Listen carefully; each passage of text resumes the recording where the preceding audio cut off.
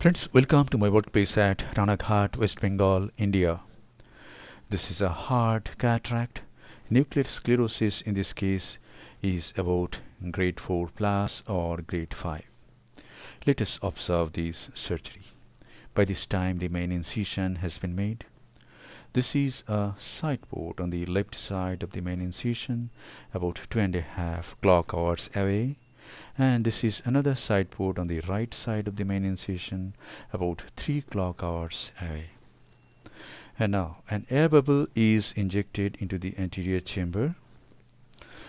Beneath this air bubble, trypan blue 0.06% dye is applied over the anterior capsule, and then little bit of adrenaline is injected to see if the pupil dilates little more.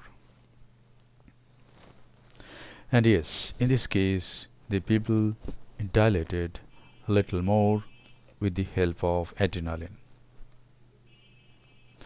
We can see a white area around the stained blue area, and that much dilatation has occurred by the adrenaline. And now 2% hydroxypropyl methyl cellulose is injected into the anterior chamber. The anterior chamber is filled up with this visco, and then a 26 gauge bent needle is used to incise the central area of the anterior capsule, and a nice big capsular tag is raised like this. My aim is to do a large Rhexis, so I use a utrata forceps to hold this capsular tag, go anti-clockwise close to the border of the dilated pupil, go all around and do a continuous curvilinear capsular Rhexis. But in this case, when I went to 9 o'clock, see here, it tended to go to periphery. But with some smart pulls like this, I could complete the CCC. And now small aliquots of fluid is injected at multiple points. The nucleus is tapped and mobilized, and it rotates nicely. And now 2% HPMC is injected again, and then the tip of the phaco handpiece is introduced into the anterior chamber. The machine being used is Ocular Cataract 3, and since this is a hard cataract, I am increasing the exposed part of the tip so that I can deliver more ultrasonic energy into the lens mass. In this case, I am going to demonstrate submarine jaw very clearly. Here the tip goes with its bevel down, some superficial cortical lens matter is removed, then the handpiece is turned and the bevel is made up. And then with the help of the chopper, the nucleus is pushed little down, the tip is buried totally into the substance of the nucleus, and it goes through the substance like this, totally buried, and as it crosses the center, reaches near the opposite equator, the nucleus is divided in this way. And now the nucleus is turned 180 degree, and then the division is completed. Now each heminucleus is again divided into 2 large fragments.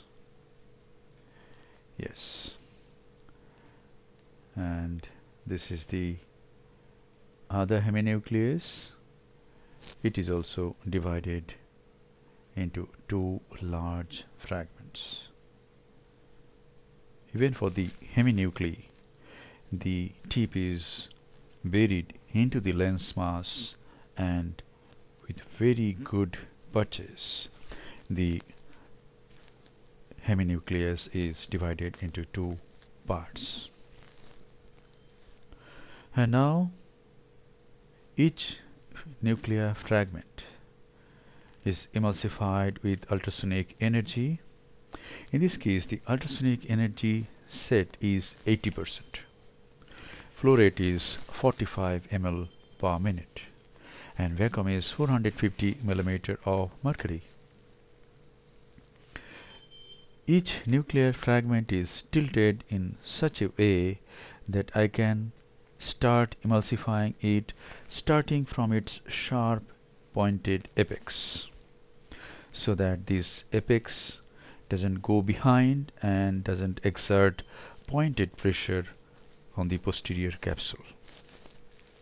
This is the last quadrant. It is emulsified in the same way.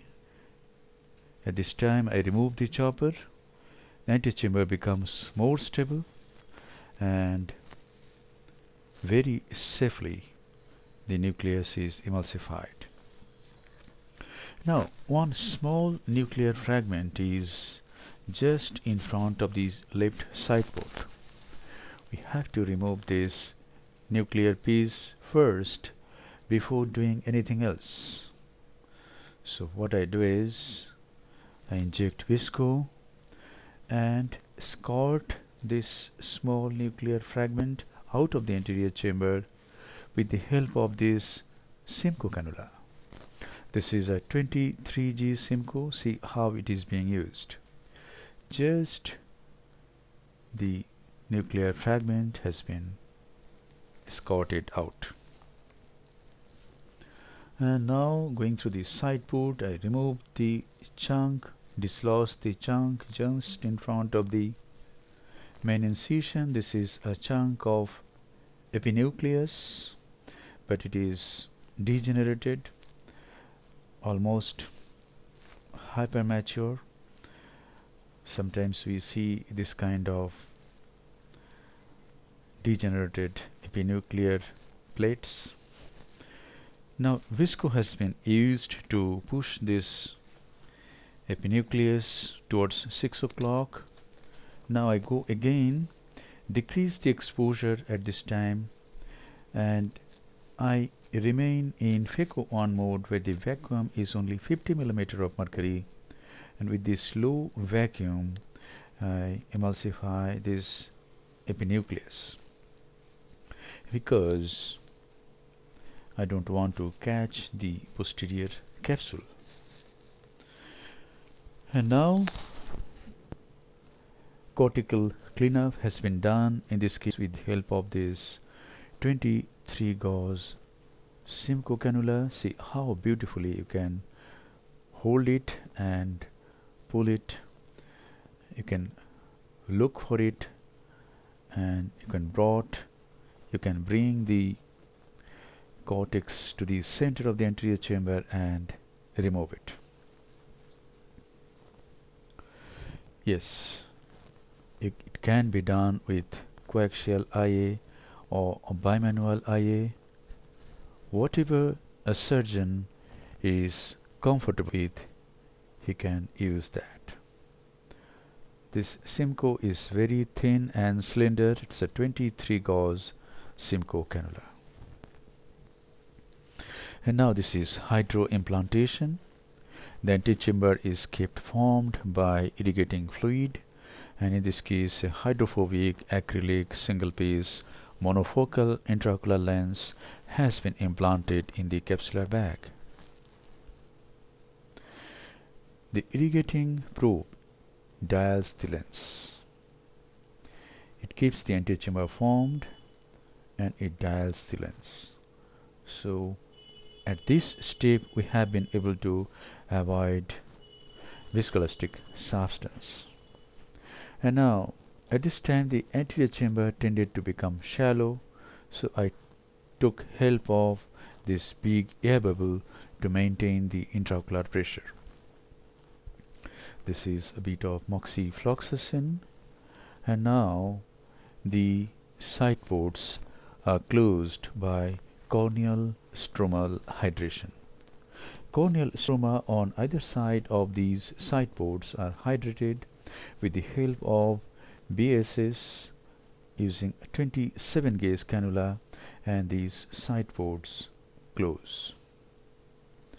And now again the 23 gauge Simcoe is used for the final lavage. At this time I direct a gentle stream of BSS towards the corneal endothelium through the aspirating port and remove whatever visco gets stuck to the corneal endothelium. And now the antechamber is nicely formed like this. And then in this case I used a little bit of moxifloxacin through the main incision.